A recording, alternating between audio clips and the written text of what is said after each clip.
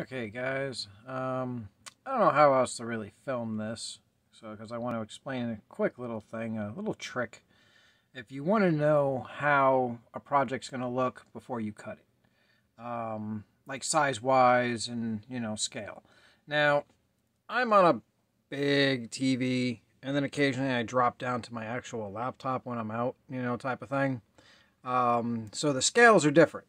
Now, when I want to see what my cut is actually going to be. So like if I'm looking at a tight spot on something and I'm curious, hey, can I even cut that with my blade? On screen it looks fine. As soon as you print it and you're out on the field, you're like, oh, I can't cut that. That hole's too small. I don't have a drill bit that small or whatever. So now we have here a percentage here. This is, your 100%, 30%, whatever percentage the screen wants to do to fit everything on your screen. So now what I do is I will take the square tool, which is up here in the upper left, and I'll make a square. I will fill it with black, and I will come up to the top here after go into the selection tool. So now obviously that's, what it is. It's just whatever random we draw.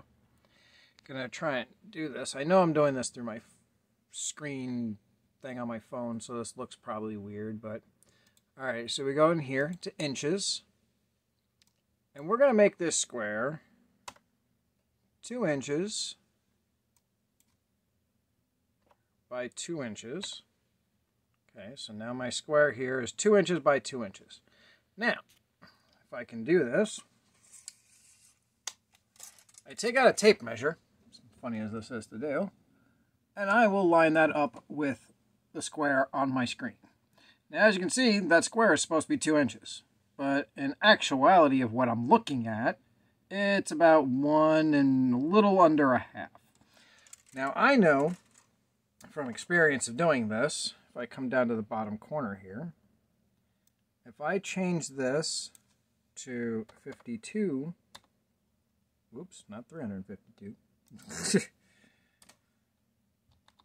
52%. Okay. This should be, now, if I put my tape measure up there, 2 inches.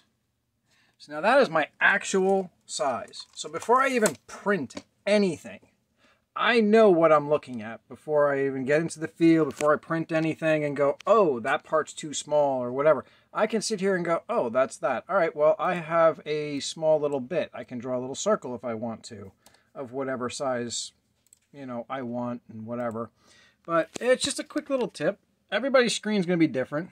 Like this one's 52%, and that gives me a 1-to-1 scale.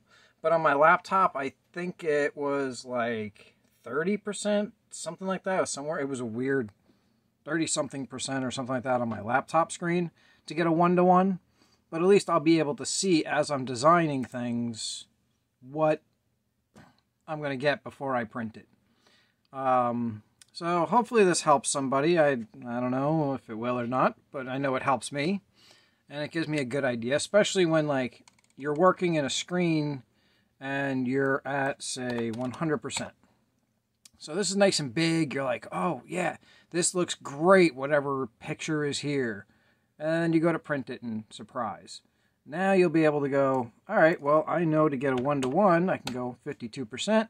This is the actual size of what it's going to be in front of me. When I print it out on my paper and I sit it down in front of me, this is what it's going to look like exactly. So that helps me in, correct errors or design things when I get specific dimensions of things. All right, hope this helps. Enjoy.